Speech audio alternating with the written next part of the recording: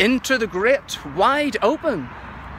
This is Uxbridge Common, and we've never been here before, although we've passed it on the bus many times. It's a vast open space, and it also has a very interesting feature of an old water tower. Now, I'm not sure how close we're going to be able to get to it, but it's something that I've always wanted to explore. So let's take a look around.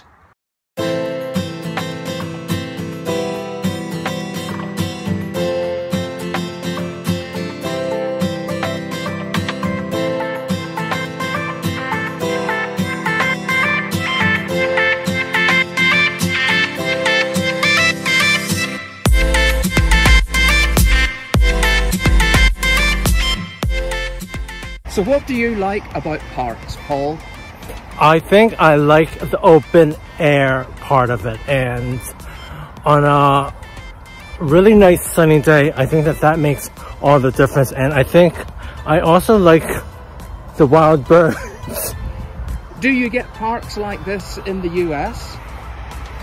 I think it's more built up and there isn't as much open ground. Not in the city, I suppose, but if you went out into sort of more suburbia rural areas, yeah. What about upstate New York? I think that it would be open, but I didn't grow up with this, so I am taking it all in. These sort of parks, like commons, this is Uxbridge Common, so it's, you know, you've got Wimbledon Common, where you've got the Wombles. I don't know what creatures lurk around Uxbridge Common, but I think the same type? Well, perhaps, but I think commons are unique to Britain. Well, actually, yeah, I think so. England, I would say. Definitely.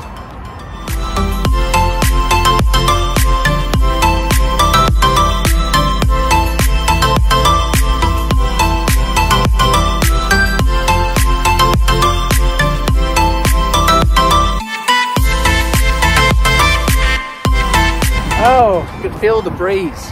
Now, you may have seen our episode when we walked from Richmond Park to Wimbledon Common. And I'm telling you, even on the warmest day, in the middle of Richmond Park, the breeze would sweep you off your feet, I think. There's just something about it. It's so vast. I think that's the thing. But this is nice. This is a nice sized piece of land. And you know, there's a little bit of a breeze, but it's not too bad.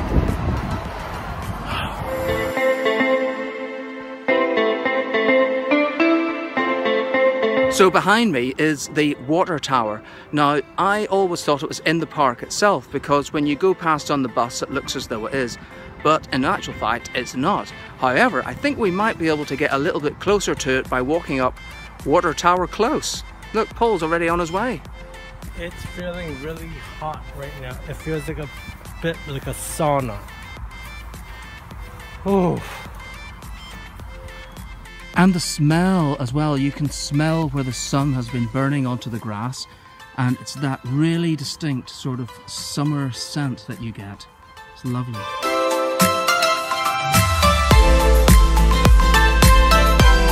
I think there was a river that ran down here a while ago, but now it's all dried up. Huh, interesting. Here are some really interesting berries growing out. Not sure what they are. I don't think that they're edible.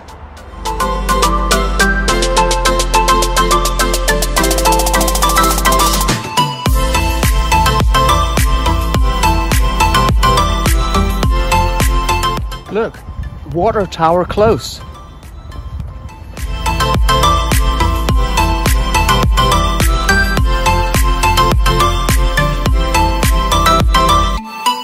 There it is, the water tower. Now, it's got an aerial on the top. I think it's got satellite dishes as well. And there are cars parked. So I believe that this is probably a private residence now.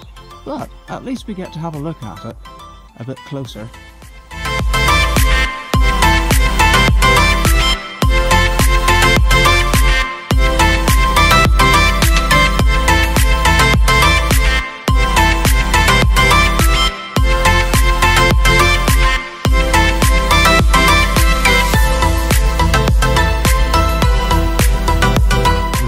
going to go back into the park. And look, this looks interesting.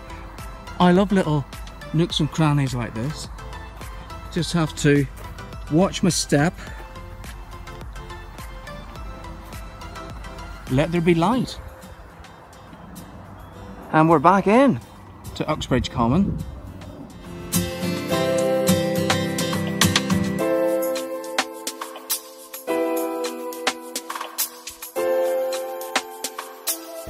I'm wearing my cap now, look, I don't want to get burnt. We really couldn't have picked a better day to come exploring this magnificent park. And it's so quiet in here as well, even though you've got like a main road not too far behind.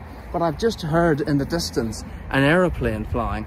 Like one of those small planes that goes to like one of the local airports. It might even be sort of like a little type of a glider type plane.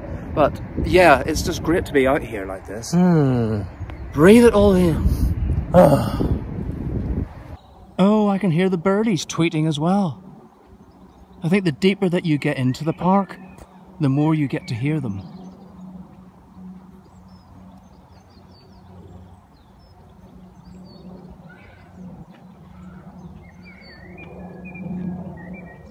Ooh, what's this? There seems to be a plaque underneath this tree. Let's see what it says.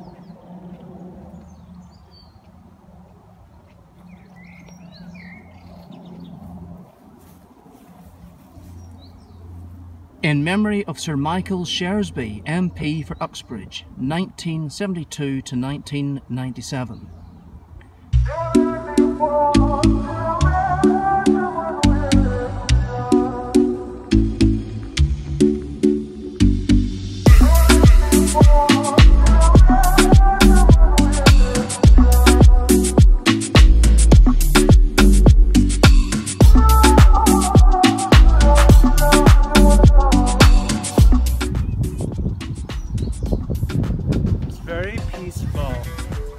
I almost fell asleep while I was walking.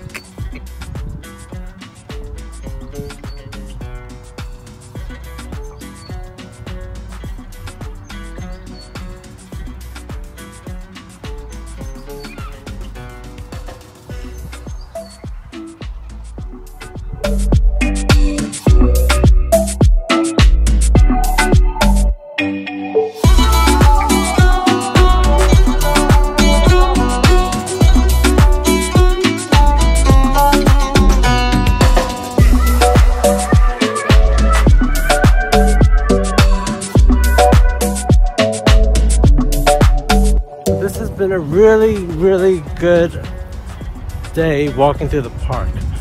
Yes, indeed it has. And the thing is, if you go to the park, you also have to go to the pub. What do you say about that? I wouldn't say no to that.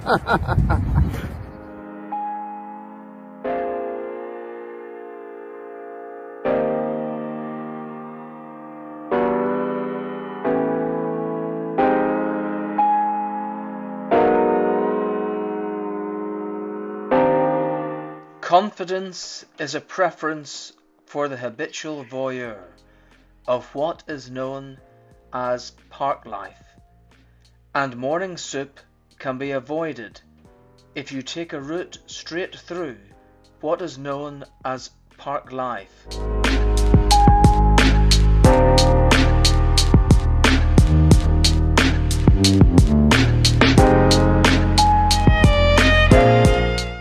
I feed the pigeons. I sometimes feed the sparrows too. It gives me a sense of enormous well-being, park life. And then I'm happy for the rest of the day, safe in the knowledge there will always be a bit of my heart devoted to it.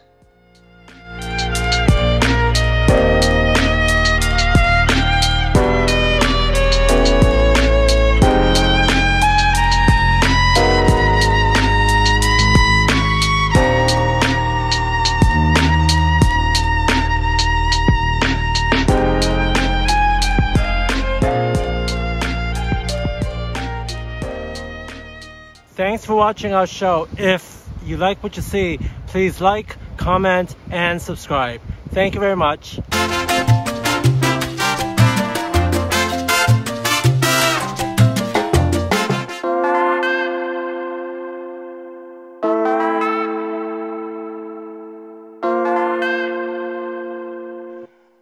Starkle, Starkle, little twink, who the hell are you? I think I'm not under what you call the alcoholence of alcohol.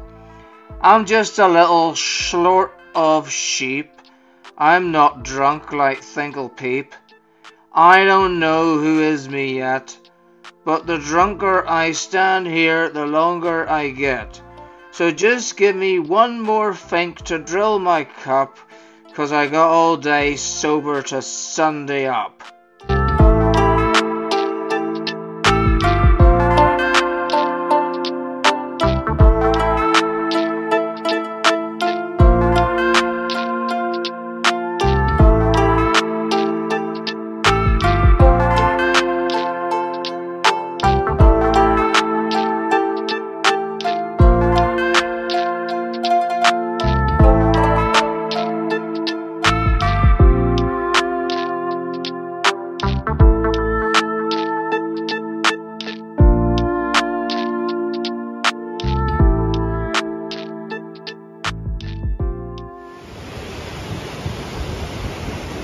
I'm looking into my crystal ball and I see great things for our show.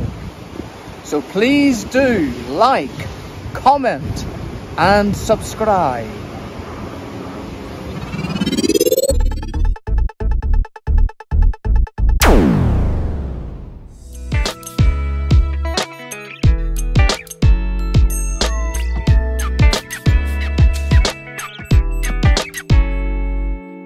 Well, we've left the park behind us now and we're walking in towards Uxbridge.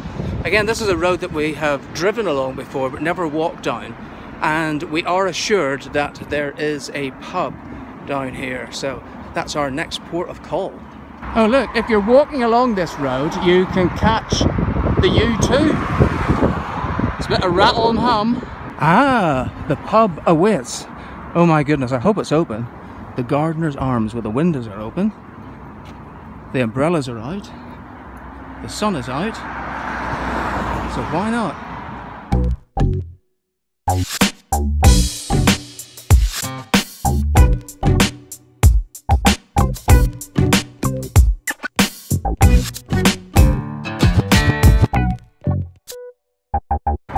Oh wow! Cheers! Cheers.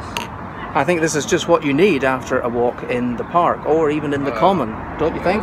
Yeah, definitely.